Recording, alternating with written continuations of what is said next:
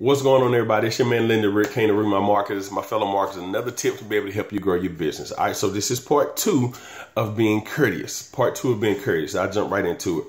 I will say this. Do not post your link, your business opportunity link, under someone else's post.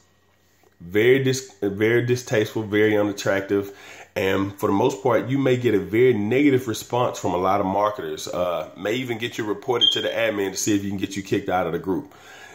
That you can create your own post just like that person did. And if you want people to look at your opportunity, be creative with your marketing to get people's attention to look at what you have to offer. But when you post your link inside of someone else's link, because more than likely they're promoting their own business opportunity, then you come in comments and put your opportunity, they're going to respond very negatively to you. All right.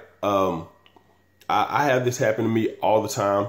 And it frustrated me. Then I realized, I'm like, okay, I want to help these people learn how to market. And then I reach out to them. And then the other thing about it, they wouldn't respond to me.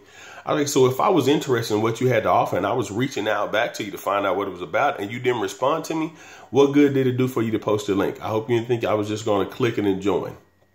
And that's what a lot of marketers do right now. So as a courtesy, don't post your link inside of other people's links. Like I said, it's very distasteful, very unattractive, and it's a good way to get a bad review, a bad look from a lot of marketers just in different groups in the industry altogether.